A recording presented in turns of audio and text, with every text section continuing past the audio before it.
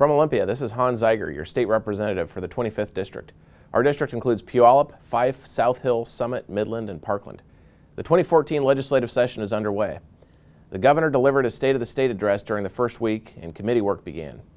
The biggest news as we begin the session comes not from the legislature, but from the Supreme Court across the parking lot from the Capitol building. The state's highest court issued a recent report on the McCleary decision, saying the legislature is not on target to fully fund basic education by the 2017 through 18 school year, despite the $1.6 billion we pumped into education last session. The court ordered lawmakers to submit a complete plan by the end of April to detail how the state will fully pay for basic education. The report from the court is being reviewed by the state attorney general.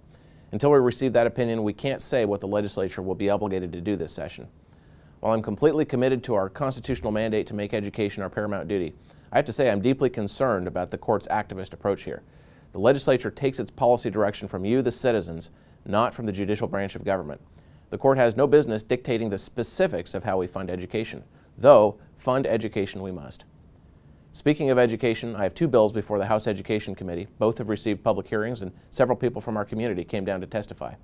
House Bill 2216 is entitled Encouraging the Inclusion of Local History Information in the Washington State History and Government Curriculum.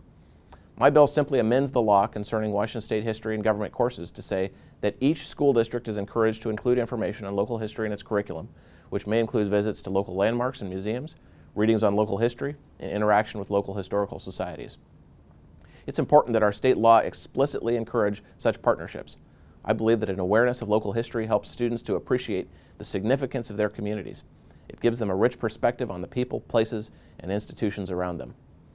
The committee also heard House Bill 2217, which would encourage school districts to use family and community engagement coordinators to organize partnerships between schools, the school district, and community-based organizations in order to expand academic and non-academic programs using school facilities outside of the regular school day or year.